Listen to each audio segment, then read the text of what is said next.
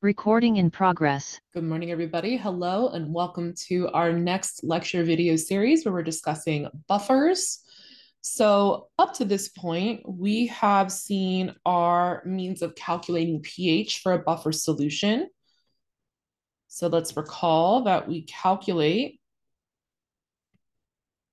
the pH of a buffer solution via the Henderson Hasselbalch equation, which said that pH is equal to pKa plus the log of concentration conjugate base over concentration weak acid. This is the Henderson Hasselbalch equation. So again, pH, this is the pH of the buffer solution. pKa, this is the negative log base 10 of the Ka of the weak acid. A minus concentration is the concentration of conjugate base. Anion that had to come from the weak acid. And HA is the concentration of weak acid, where in the buffer mixture, we have a proportion of conjugate to the weak acid that is non-negligible, meaning like there's got to be ideally roughly equivalent amounts. So decently large proportion of both the conjugate base and the weak acid in solution, and decently large, like one has to be within 10% the concentration range of the other. So like 10% rule is kind of what we call that. So this is the Henderson-Hasselbalch equation, and this is how we find pH. And if you notice, in this expression, we're talking about weak acid. Weak acid and the conjugate base from the weak acid. And again, pH, remember, is an expression of concentration of acid in a log term. So all of this is given, like the way that we've seen the Henderson-Hasselbalch equation is given for some weak acid and its conjugate. So this form presumes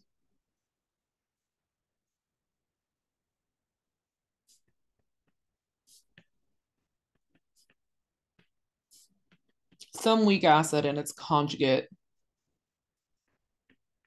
base. Now, if we think about all of the acid-base equilibrium that we've discussed up until this point, you'll realize that we haven't only looked at weak acid dissociations, right? Like we've kind of focused on weak acids in the sense that we've done a lot of titrations where weak acids were the analyte, but we've also looked at weak base dissociations. So let's ask ourselves a question. How might this equation change if we were looking at a buffer solution of a weak base B and its conjugate acid, BH plus? So the Henderson-Hasselbalch equation will have the same structure for a weak base as it does for a weak acid buffer. So we can imagine that we would have, instead of pKa, pKb, where pKb is the dissociation constant of our weak base with the negative log taken of that.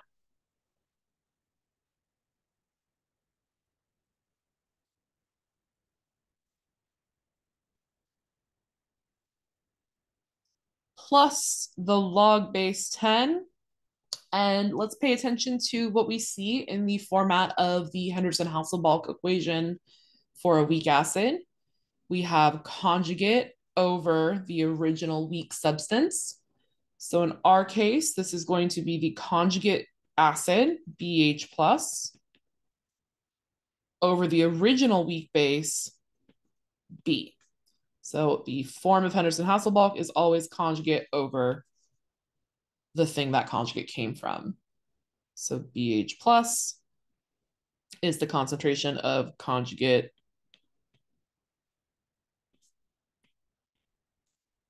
acid ion from the weak base B. And then concentration B is our concentration of weak base. So we are talking about, again, KB, bases, weak base, the conjugate acid of a weak base. All right. There is one more thing we have to change about the structure of the Henderson-Hasselbalch equation if we're talking about a weak base buffer solution. So looking back at our acidic expression, we were able to say that if we look at the sum of the pKa and the log of the proportion of conjugate base per weak acid, that would give us the pH, or measure of acidity, of the solution. In this form, down here at the bottom, we're looking at the sum of the pKb of some weak base plus the log of conjugate acid per weak base in solution. And that's not going to give us the measure of acidity in the solution. Rather, that's going to give us a measure of the basicity, which we express using pOH.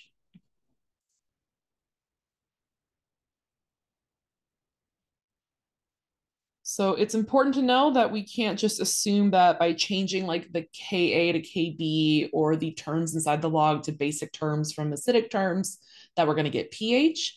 This expression of the Henderson-Hasselbalch equation is looking at some weak base with its conjugate acid, and that tells us the dependence of pOH on those terms, pKb, and the log of the quotient. And just a reminder about why we care about this. A buffer solution is a solution where we have some weak substance and its conjugate, some weak substance and its conjugate present in non-negligible quantities. So like we have ideally equivalents, or like 50% of one is the other, right? Something like that. So that's what it means to be a buffer. Okay. So this was a little short video because it was wrapping up our conversation about buffers at large. We talked about buffering capacity, or the ability that we can predict for a buffered solution to resist changes to pH.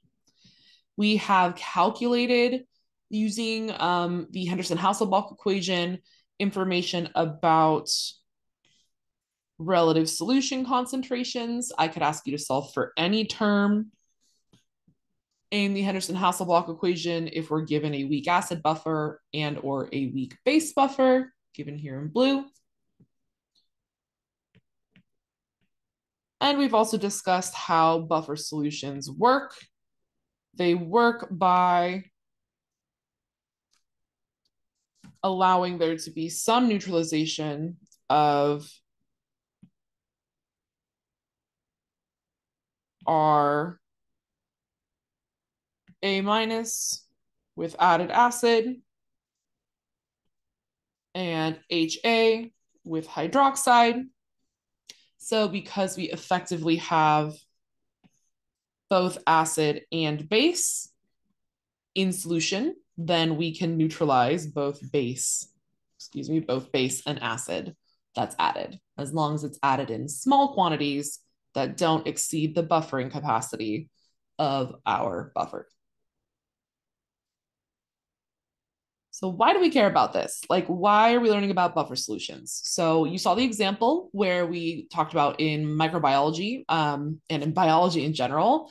The majority of biological systems, including our blood, are things that exist in buffered environments or conditions, meaning like we want to ensure that our blood doesn't become hypoxic or hyperoxic. We want to ensure that we have exchanges of different ions across different tissues and organs, et cetera, that don't cause drastic changes in like the acidity or basicity of our cells' environments. And so the way that a lot of biological processes have evolved is such that there's these buffering solutions that exist within us. So, for example, we are a carbonate carbonic acid buffer in our blood. Might remember that from our midterm extra credit question. But there is, in terms of like a chemistry perspective, another reason why we care about buffers. And that is because all this time in the lab, when we've been building titration curves by controlling a neutralization between either a strong acid and strong base, or a strong base and weak acid, or a weak base and strong acid, etc., there's been a reason why these titration curves are shaped the way they are, and we can explain that by looking at what it means to be a buffer and thinking about what's in our reaction or analyte beaker when we perform those titrations. So coming up next is a deep dive into titration curves and also titration stoichiometry. I think that's a good thing to note here.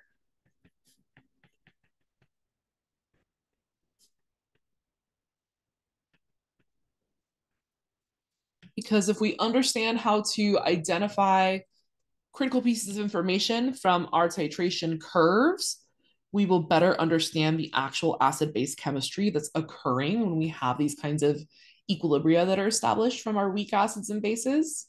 So where we're headed next is our wrap-up of acid-base equilibrium-ish, where we're going to talk about titration curves. So see you then.